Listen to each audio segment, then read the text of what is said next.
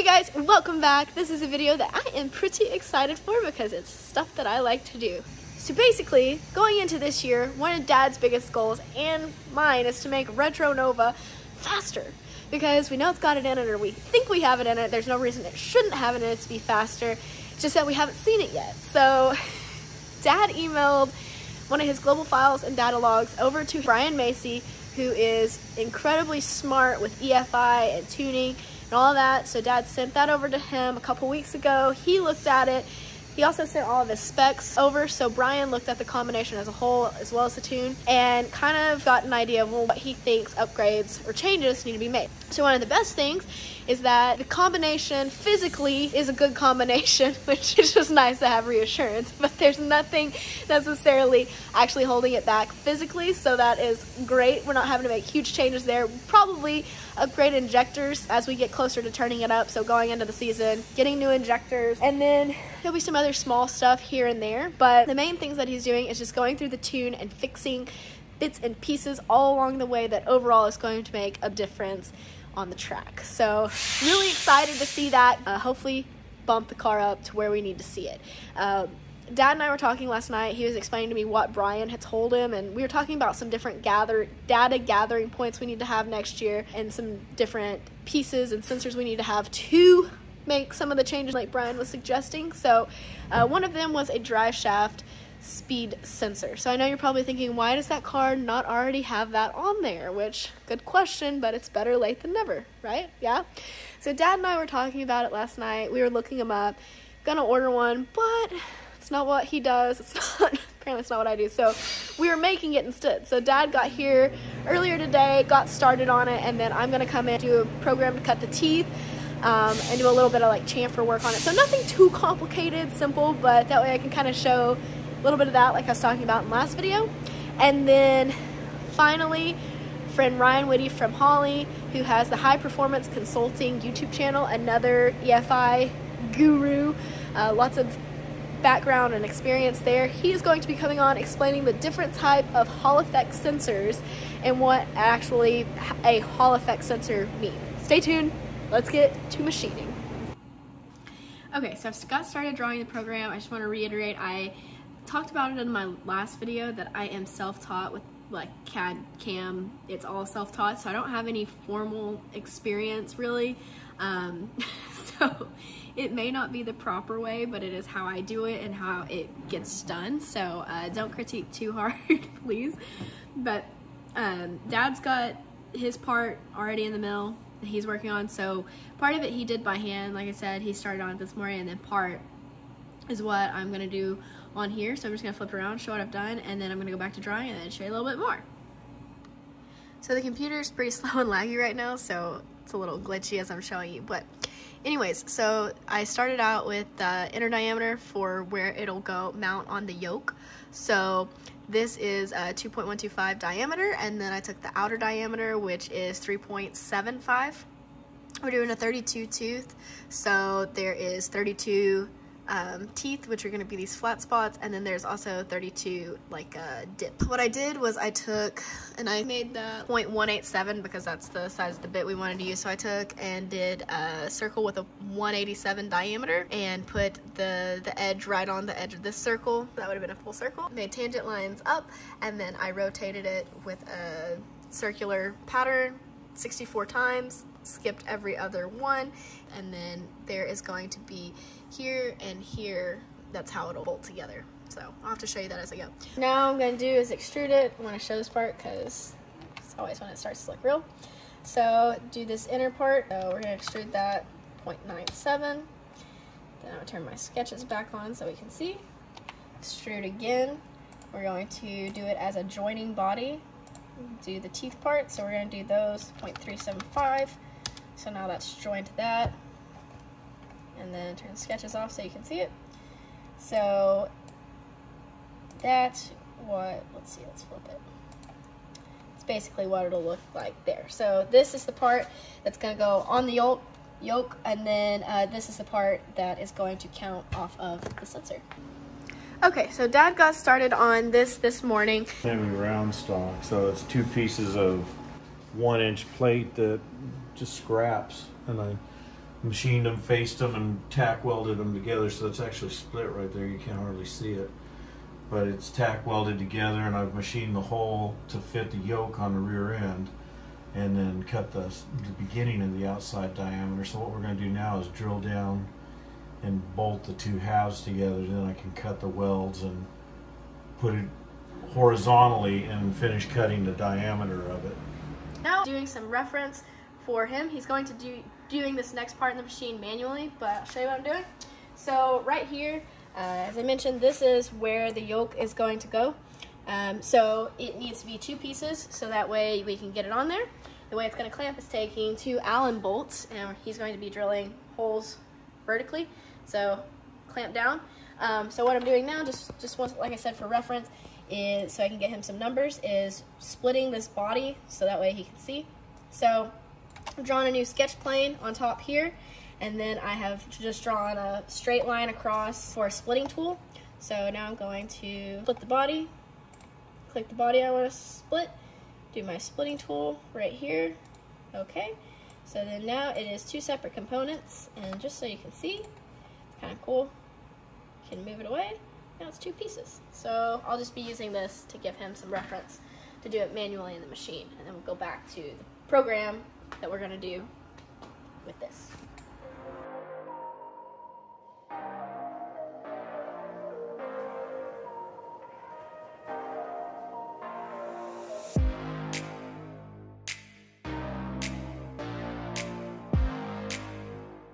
Okay, so now what I did is I didn't record it. It was basically just mirroring this set of holes over here. So I just used went in and edited the sketches. I should have done it when I originally drew on each side, but I don't do this super regularly, so it's one of those things. It's just process, and I did it out of order.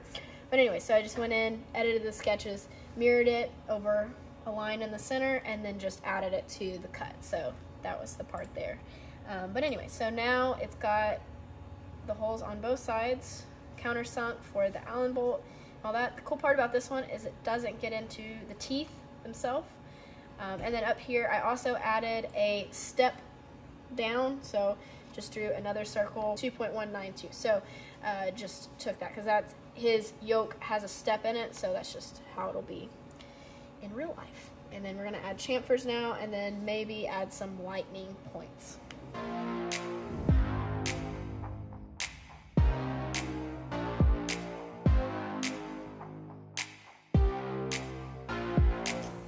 Okay, so now I've got it all the way drawn, and I'll go back and show the final product here. But as I was talking a little bit earlier, was saying I was doing this so Dad could get some reference numbers so he could draw. So what I've done is just gone back in, and he needed to know the distance from the front of the gear to the center of the holes. So I just went in, drew a reference line, got the distance there, and then I just now did a measurement. The other measurement he needed was from the center of this hole to the center of that hole. So that's what he needed for his work, so that way he can do it in the machine. And then here is the final part. So I need to finish that sketch. So turn the sketch off. So went in, we're not gonna do any lightning on it because it's that way we can get it done quick. Also it's light anyways, small piece, but just added a chamfer here, chamfer on the inside, and then a chamfer right here. So that is the final piece. Now he's going to do his part of the machining, and then I'll do a quick program to cut the teeth out. What are you doing here? I'm going to draw all that. I'm kind of cheating because we're only going to make this one.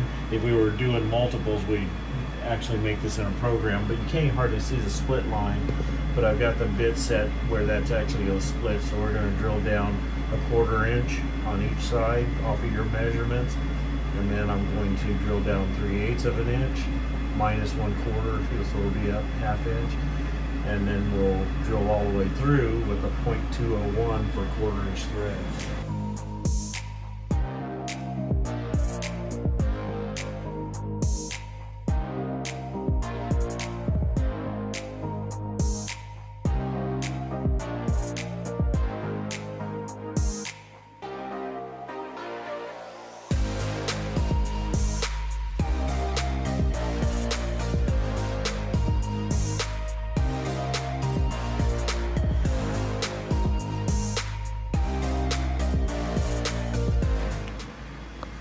Okay, so that is the machining processes all done that you saw in the last clip time lapse. So super simple processes, just contour here, chamfer here. It looks weird and not correct because obviously this part hasn't been cut in this model here, but it's already cut in real life, so that's why that looks like that. I was messing around with the chamfer a little bit because, like I said, I don't do it every day, and I couldn't decide if I wanted to do it as an actual chamfer or as a contour. They use different geometry, but with an actual chamfer you can go in and do a bit offset right here, so that way you're not cutting right on the tip of the bit. So that's why I wanted to do it like that. So I had to mess around with the geometry for just a second there. Okay, so I just finished drawing and doing machining processes. Got that ready, so what are you doing? This is the piece, or the beginning of the piece. So we drilled our holes. That's actually bolted together. If you can see the bolt down in there, it's stepped 3 times, one for threads, one for the bolt, and then one for the head of the bolt. So it's, like I said, it's just made out of scrap. I literally picked up 2 pieces of crap, put them together. So what we're gonna do is make a piece that'll sit down in here precision, and I'll bolt it to the mill table like this with a 1/2-inch bolt through it, and then we'll finish machining the round. So this is just a one-time use fixture.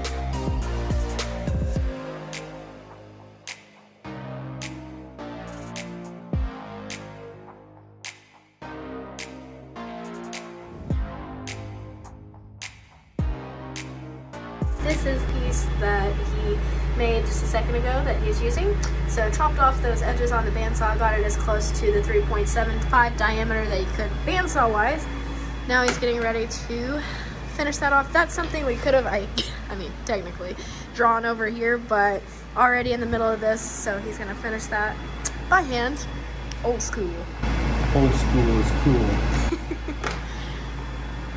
Just took it out of the machine and off the lathe, so it's gonna be a little different than the drawing because mid-machining decided he wanted to change. Decided the teeth could be just a little bit narrower, and that gives me this space away from the pinion support, so the sensor can come down and be in the middle of it without hitting the pinion support. This puts a little space in here. So the teeth are a little bit narrower. I just moved it around a little bit, put this taper on here. So getting ready to do the send programs from here now to there. So it is on the second pass of cutting the teeth. So it'll go down one more time and do that again. Okay, so here it is all finished. Turned out pretty nice. 32 tooth, and then there's the 2 bolts that clamp it together. There's a little chatter there, it looks like, but other than that, super smooth. Okay, so Dad is actually getting ready to put it on the yoke, so you show how good it actually fits. And then that part will be done, and then we just gotta add a Hall effect sensor. So, 2 pieces, show it apart. Nice. Stepped. Most of them just go around a small part of the yoke. I decided I didn't want to get my bolts into the wider sensor teeth that we made than some. Some are very narrow.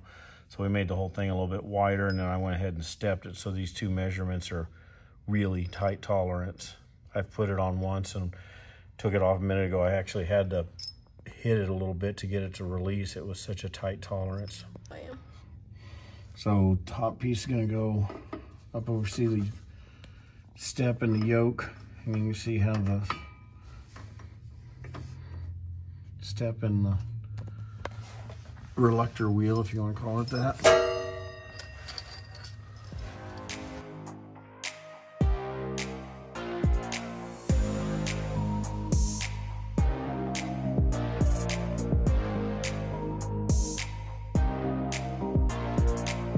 That's clamped tight. I made it about a 3/1000 interference fit, so once it's tightened down, it's going to stay put.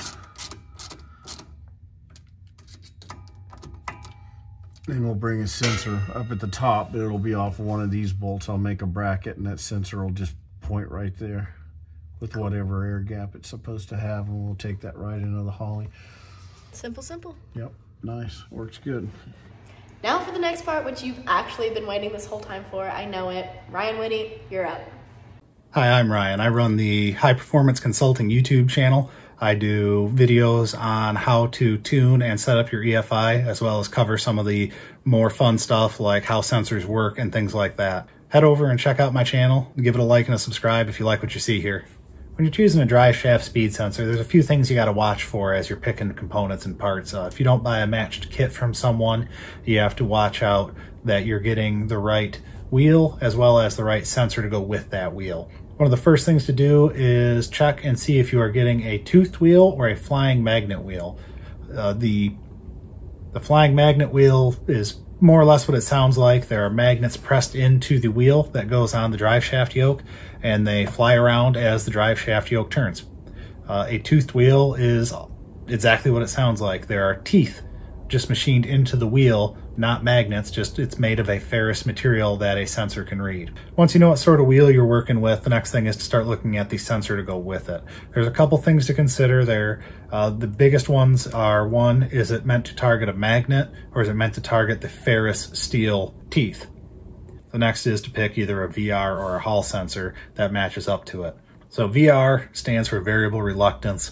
It's a real, all it means is as the trigger, the ring, passes by it, it picks it up and creates its own electricity, basically. So the VR sensor, as the wheel spins, will start creating a voltage that looks something like this. Just a sinusoidal wave. And the faster you go, the bigger that wave gets. So it creates more voltage as you go faster. That's important to note that it crosses 0. So this is your 0 volt line, and it should be equal above and below. Why that matters is at low speeds, you know, just barely moving, it will be harder for the ECU to pick up that sensor. As you go faster, it gets easier and easier. VR sensors can also be very sensitive to air gap. As you run the sensor closer and closer to the drive shaft wheel, you'll find that the voltage goes up at lower and lower speeds. So you can, if you're having issues reading at a low speed, you can try screwing the sensor in and getting it closer to the trigger wheel to make it read sooner. The other type of sensor is a Hall effect sensor. A Hall sensor is commonly referred to as a digital sensor, digital meaning on or off, and that's how the ECU reads it. The output of the sensor is a square wave, meaning it just is either off or it goes straight up, it reads a voltage and is on, and then it returns back to the off state. So this lower voltage here is 0 volts, and then up here can be any voltage really. Typically there'll be 5 volt or 12 volt in the automotive applications we're talking about. It can be battery voltage or any other voltage. The key takeaway here is that the ECU is just looking for a voltage over a certain amount, meaning anything over, say, 3.5 volts will count as triggered. The benefit of this is any sort of noise you might have in the system down here gets filtered out. So they're a lot less susceptible to random noise than a VR sensor may be. And that's the basics of a drive shaft speed sensor, or any speed sensor for that matter. This all applies to your engine's crank sensor and cam sensor as well, or any sensor that's rotating for that matter. Okay, and that is a wrap. And I would say it was successful because the ring fits. I mean, I say it's successful. We'll see if it's successful once we're actually using it and we can actually prove it. But so far, the machining part was successful. So, anyways, thank you guys so much for watching. Thank you also to Ryan for making a great video that was super informative. I learned something from it as well. Hope you guys enjoyed that. If you did, go make sure to check out his channel, like and subscribe there. He has all kinds of EFI tips that, if you're interested in that, will be very helpful. So that is it for now. Thank you again for watching, and as always, be happy, go fast, and stay pretty. I will see you guys next time.